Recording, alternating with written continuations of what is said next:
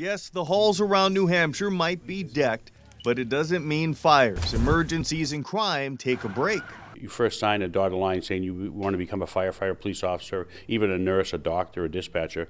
You know that you're going to work holidays. In Manchester, roughly a quarter of the city's firefighters are working at 10 stations. The Jewish community actually brought in this food for us right here. Sharing a Christmas breakfast is just one way to bond.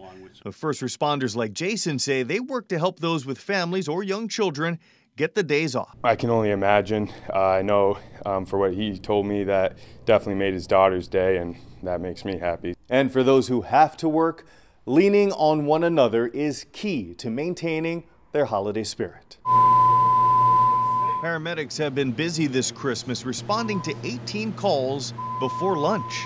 Show you what's going on here. I came in at 10 o'clock to start cooking this lunch, and it's now almost 1:15, and the crews have been out on the road. Thanks to the captain, the food may not go cold, but the alarms aren't slowing down either. There's really no rhyme or reason. I mean, Christmas could be slow, Christmas could be busy, New Year's Eve could be the same. It could be slow, we could be busy. We never know, and we can't predict when somebody's going to need us. And staying on edge when the rest of the world seemingly comes to a halt is a reminder of why we should not take first responders for granted. Just say thank you very much and just appreciate what some of these people do when you have the day off and everything, and we're all working. In Manchester, Mike Cherry, WMUR News 9.